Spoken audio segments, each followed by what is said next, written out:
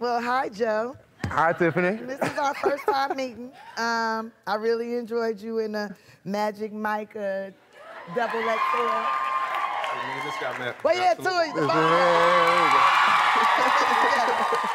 But I particularly enjoyed you. How did you prepare for that role? How did I prepare? Well, I had a great guinea pig at home. My wife. We had just started dating, and I think that actually probably helped the courtship quite a bit. And see, the last time that your wife Sofía Vergara, the last time she was here, she was telling us about your new dog who loves you, hates her. Now, how's that going? Well, I mean, it's gotten a little bit better, I think. But no, yeah. So she wanted a dog. She had all of her cousins or girlfriends over. And as soon as I walked out, like, I didn't want a dog. I forgot that we were even doing this. And she yelled up, "Come downstairs, come see the dog." I went, "Oh, gosh, you know, it's going to be some yappy little thing, you know, it's going to drive me crazy." I went downstairs, went outside. This little head pops up out of her lap and squirms and runs over to me. I pick her up, and then she starts growling at everybody else, like, "Get away from us." Like, this is my man now. That's Absolutely. It. So I've never had a pet. That was my first dog. Wow. What's crazy about that is you going from never having a pet to now, we see you taking Bubbles to award shows. Y'all go on trips together. You know, I mean, look at this. That's the Independent Spirit Awards. Do you think that Bubbles loves you so much because you played a werewolf? I think we have a mutual understanding of each other. Yes, yes.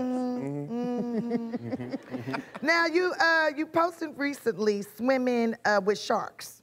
Now, how did you enjoy that? Because I love swimming with sharks. I did it. It was incredible. Yeah, amazing. And that was actually my first time scuba diving. It was in Australia. There's like a research facility in Manly Bay.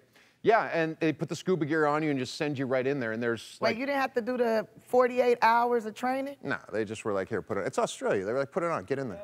For real? Yeah, like, don't be a wimp. Get in the water. They made me train for hours and hours in ice cold water. Man, it must be nice being a man. Hey, got to talk about your new movie, Metal Lords, man. Sure. Tell everybody what it's about. So Metal Lords is, it's a high school movie about high school kids who never really got their own movie. You know, like during the 80s, you had a lot of high school movies, and you never really saw, you know, the death metal kids. And so there's a kid who's obsessed with winning the Battle of the Bands with his death metal band, the name of which I can't say on daytime TV. But it's a really fun and like heartwarming story about these kids trying to win the Battle of the Bands. I play a drug rehab counselor who winds up having one of the kids come to the facility, and I kind of, I actually won the Battle of the Bands at his high school years before, and he recognized me. So we kind of have this like mentor relationship. That's amazing. Yeah, it's fun. And then, so you also got the role from D.B. Wise, who's the creator of Game of Thrones, but then you also played Dungeons and Dragons with him. Right? Yeah. I gotta ask, man. You were in the Dungeons and Dragons. What were you like in high school? I was a lot of different things. You know, I was a captain of the football team, basketball team, volleyball team, so I played sports year-round. So I was like really, you know, at the keg parties with the jocks on Friday. But on the weekends, I made my own movies, so I had a group of friends that I shot movies with. But then I was also kind of a metalhead, so I had friends that were into metal. Like at that time, I lived in the suburbs, so like, hip-hop was huge. I had my hip-hop friends, and we would go out to clubs and listen to hip-hop. You know, so I had, like, friends in different places. I was friends with everybody, basically. I think it was so well-rounded. We got to see a picture. We got to see what Joe was looking like in high school. We got a picture. Can we see a picture of Joe in high school? That's... There it is. Metal, hip-hop, Dungeons and Dragons.